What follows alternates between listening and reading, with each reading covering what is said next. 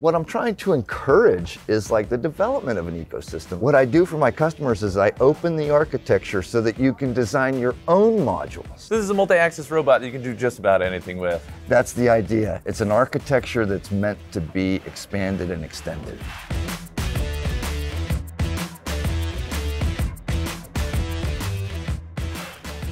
Many of you know binder jetting, the multi-jet fusion, the metal binder jetting technologies from Desktop Metal or X1, but there's not all that much on the open market, the open materials, open systems, open architectures. Frankly, there's not that much outside the large production environment type machines, but that's all changing here today with this company, B Jetting LLC. And of course, Dan Brunermer.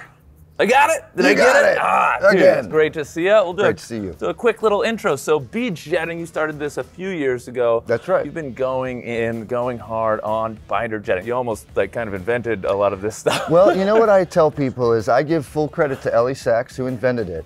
What I was able to do was commercialize it. I was the first guy who really got it out of the lab and into a sellable, commercially viable product. The first product I designed was called the R2. It's been running in continuous operation for about 18 years. Is that a Star Wars reference? Don't get technical with me. No, it's because it had a 200mm build box, so they called it the R2. Nice. So it was a small robot. The R stood for rapid, and the 2 was for 200mm. So here today you've got the Educator. Give me the brief overview, and then we'll get into a lot of the technical details. Sure. So basically, Rob, you know, it's a binder jetting platform to start with, right? It's got all the powder handling you've got to put a level powder pack down, print your image with binder, which binder is just a term for glue. I don't know why they can't just call it glue. Then you've got to add a little bit of heat to like in between each layer. And so that's what this platform does. It does everything that you need for a basic binder jetting system. Plus, it has a built-in curing oven and a built-in depowdering system so that everything fits in one small box. A lot of binder jetting is done with materials like aluminum or titanium and these materials that you don't really want to have out in the open, right? So what do you do about that? So Rob, you take this machine, you put the whole thing in an inert environment. So what I mean by that is something called a glove box, right? Which is a box with glove holes in it. Gloves.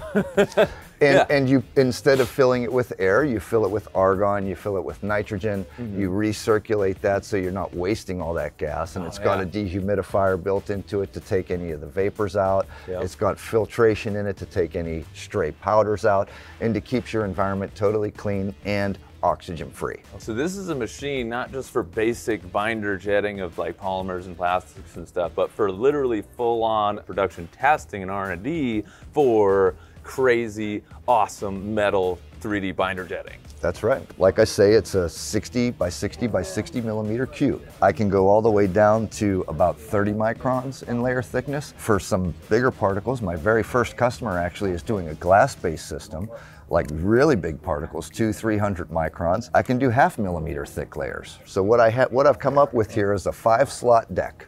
Right, so you can have up to 5 slots and they can be arranged in any manner. What I do for a standard binder jetting machine, these 3 slots are dedicated to spreading, leveling, and heating the powder. These 2 slots are dedicated to the actual printing and randomizing the print head location. And they just kind of work together, going back and forth. You know what I mean? Yeah. You could think powder materials, liquid materials, right? Okay. And that's kind of the basic architecture of how it supports binder jetting. You do need some kind of randomization axis here, and I have a real simple example of one here. But you know, at the end of the day, you've got X, you've got Y. You could put a hot end here, a little roll of filament up there. Maybe you go with a print head, but you don't want to do binder jet. Maybe you want to do something like an object process. You pull this out, put a UV lamp in here, and now you do material jet. You know, essentially, you've got to spread powder, right? So like this is like one type of a powder spreading mechanism. It's good for a certain class and range of powders, right? Okay. But it's not going to be good for every single powder. I have like, say, this staged rotary gate. And you can see how like it kind of has gates that open and close. And so if your powder doesn't work with this one, you can try this one or you can try other ones. But the great thing about the open architecture is you can try your own powder dispenser. Okay, so that roller kind of works, but I think if I added a little bit of vibration or a little bit of air pressure, Right. a little bit of this, maybe I could make an improvement. What I do for my customers is I open the architecture so that you can design your own modules. This wasn't flowing right, let's change the parameters. Maybe we need to add some texture into the roller. Right, something, exactly, anything you you're want. following me. That's what I'm saying. Okay. So imagine instead of having two devices, I want to consolidate two slots into one, build a little Core XY right on there. I could use those etching lasers and do that kind of just stuff, the right? low-powered ones. Right, exactly. This is a multi-axis robot that you can do just about anything with. That's the idea. It's an architecture that's meant to be expanded and extended. And you can do it yourself because I'm going to provide you with a complete documentation package that Right. explains how the system works. What I'm trying to encourage is like the development of an ecosystem. Right. Like, you know, what if somebody really has a great idea? You know, they make the perfect powder dispenser. Well, you know what I'm going to do? I'm going to sell their powder dispenser. Okay, now it's called the Educator, and you base it off all this open hardware and all this open stuff. So what's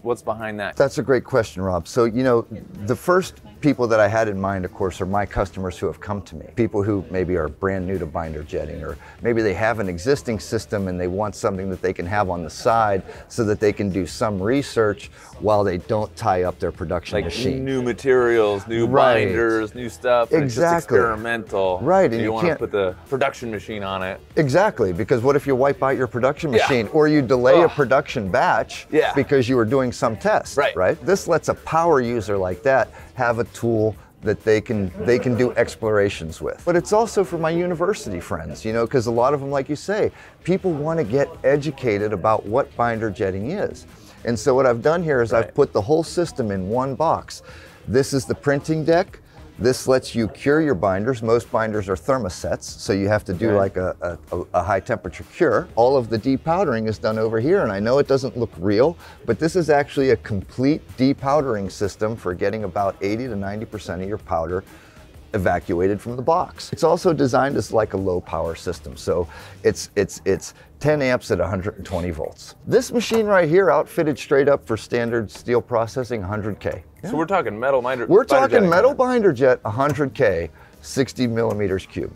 Preset, ready to go. Preset, ready to go. Believe in binder jetting. I mean, there's some negatives that people talk about, you know, shrinkage, distortion, sintering is difficult. Those criticisms are true, but those are all things that can be overcome in a production setting. You know, Right. like when you're really ready to make 1,000 parts, you can tune your machine and your process so that you get Yeah. those 1,000 parts reliably. But it does take a little bit of education, Yeah. a little bit of Yeah. research, and you will have binder jetting success. If somebody wants to get in contact and learn more, Oh where do yeah, they go? definitely come to b-jetting.com. Okay. That's our website, and you can find out all the information about the machines and platforms there. Thank you so much. Thank you, Rob. Absolutely. If you guys want to learn more, reach out to B-Jetting directly. Call us up here at Vision Miner. Dan's a great guy. Loves to talk to people. And I love Rob. You know, it's good. Thanks so much for watching. Have a positive rest of your day, and we'll see you on the next one.